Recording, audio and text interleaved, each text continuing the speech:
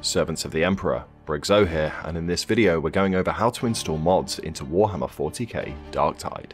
Yes, that's right, I heard you loud and clear. I read through all of my comments and mods were brought up on every video I've made so far, so I want to make this video to get the knowledge out there. Whether it be how to install mods, or whether it be what are some good mods to install, I've got you covered in this video.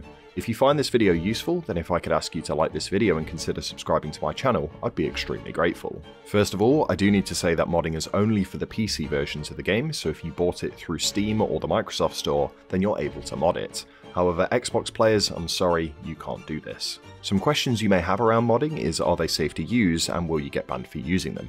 And the answer is yes, they are safe to use, provided that you get them from the right sources, and no, you will not get banned for using them. In fact, Fatshark's own Catshark made a post recommending the Darktide Modders Discord in the communities channel in the official Darktide Discord. Highly recommend you check out the Darktide Modders Discord, by the way, for getting any clarity around installing mods into the game. There will be a link to it in the description below, as well as all the links you need to install mods on Darktide. I also just want to say that I don't take any responsibility for if you corrupt your game files while installing mods. This has never happened to me, and if you stick to this guide then you should be up and running with mods in little to no time. But anyway, let's dive straight into it. First up, we need to download the Darktide mod framework and the Darktide mod loader.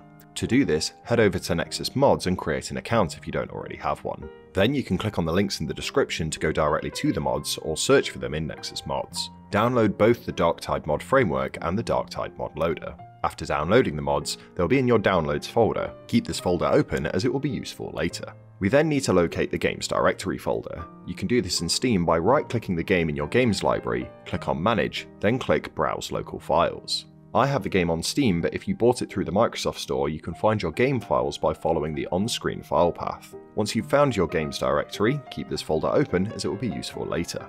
Then we need to go back to your downloads and open the Darktide mod loader and extract the files into your games file directory. Run the toggle_darktide_mods.bat file in the games directory, and this will automatically patch your game as soon as you run it. An important note here is that you need to run this patcher every time the game receives any kind of update, such as hotfixes. Next, we need to go back to our downloads and open the Darktide mod framework. Extract the files in this downloads to your new mods folder in the game directory. And that's it, Darktide can now run mods. Let's now go and get some mods and get them installed. First up, I'm going to grab the Health Bars mod. To do this, we need to head back over to Nexus Mods and download the Health Bars mod. Once again, you can find the link for this in the description. After you've downloaded it, we need to open the zip file and copy the contents of the mod into our mods file in the game directory. We're not quite done here though, as we then need to go into the mods folder and open in Notepad the text file called mod_load_order.txt. When you've opened this, head back to the mods folder and either make note of or copy the name of the folder of the mod. In our case, it's Health Bars. We then need to paste the name of this folder underneath where all of the number symbols are, or to put it simply, on line number 7. Save the text file and close it, and the mod will now be installed. Make sure you do hit that save button on the text file, otherwise if you close it without saving, the mod will not work. Right, let's now hop into the game and see it working. Now we're in the game, if we hit the escape button to bring up the options menu, you'll see a mod options tab that you can click on to tweak any of the settings of the mod.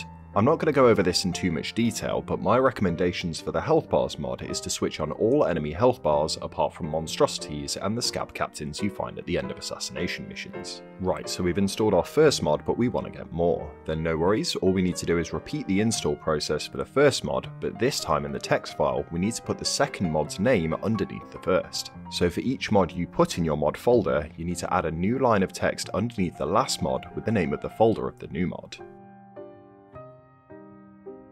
So now we've gone over the process of how to install mods, I'm going to go over my list of mods that I highly recommend using. So as well as the Health Bars mod, I recommend using Numeric UI, which is particularly useful as it gives you a lot more information about your team and tells you how many dodges you can do without taking penalties. A must-have pickup for me, as it can inform your decision making around picking up ammo as well as giving you other vital information. For this one, definitely check out the mod settings to toggle what information you want on screen.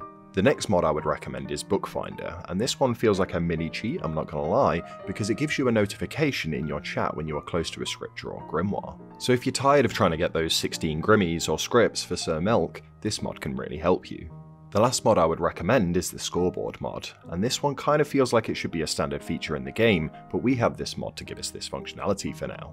This mod allows you to see how you've done at the end of a mission by breaking things down into a team, defense, and offense scores, which then affects your total overall score. This mod is not perfect in the sense that when I use it with friends, the scoreboards are usually a little bit different from one another, but overall it's a great mod and a must-have from me.